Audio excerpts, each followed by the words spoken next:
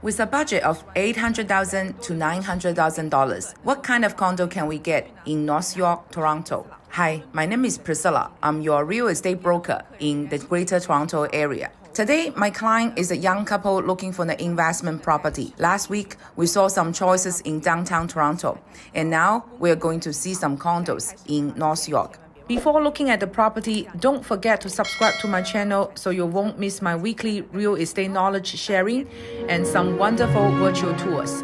See you later.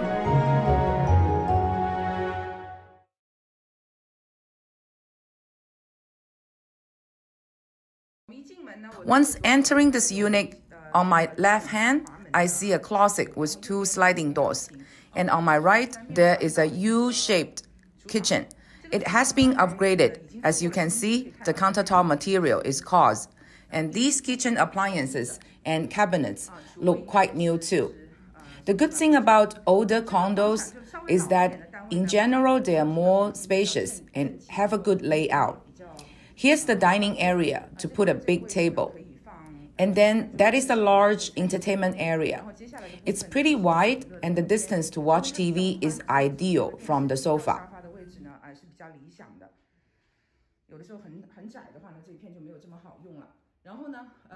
Let's go to see the bedrooms. Here is the first one. You can see this room has a big floor-to-ceiling window and it makes this room very bright. The size of this room is about 75 square feet. Here's a large corner balcony. That is the highlight of this property because plenty of sunshine makes the room bright and spacious. Opposite to this bedroom, there is a laundry room with a stacked washer and dryer. One shared washroom is next to it. This washroom has a shower instead of a bathtub. Next, let's have a look at the master bedroom. This bedroom is also the highlight of this property, a corner unit. You can see plenty of lights come in from 2 directions.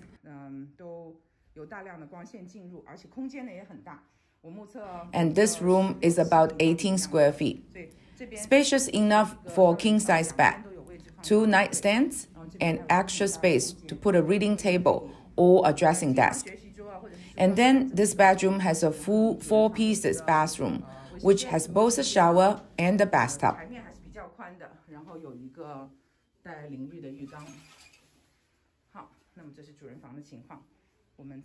We can have another look at this master bedroom from this angle.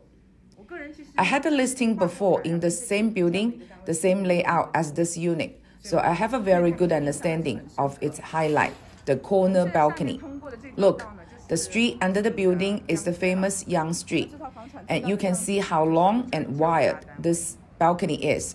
So it makes this unit really bright.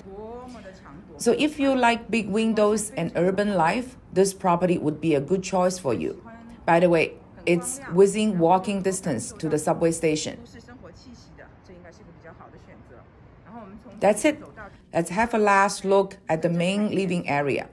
From entrance to kitchen, living room, and then a wraparound corner balcony. This is the end of today's video. If you are interested in any property type, neighborhood, or price range, please feel welcome to talk to me. I'll be more than happy to arrange showings or take virtual tour videos for you. My service is 100% free. See you in next video.